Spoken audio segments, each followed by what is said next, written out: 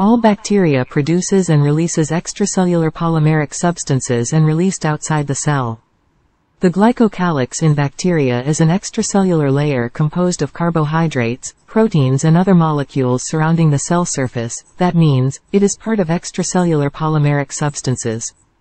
It can be classified into capsules and slime layers, also called biofilm matrix. The capsule is a well-defined layer attached to the cell surface, surrounding the cell wall and composed mainly of polysaccharides. It plays crucial roles in protection, adherence, virulence, and nutrient acquisition.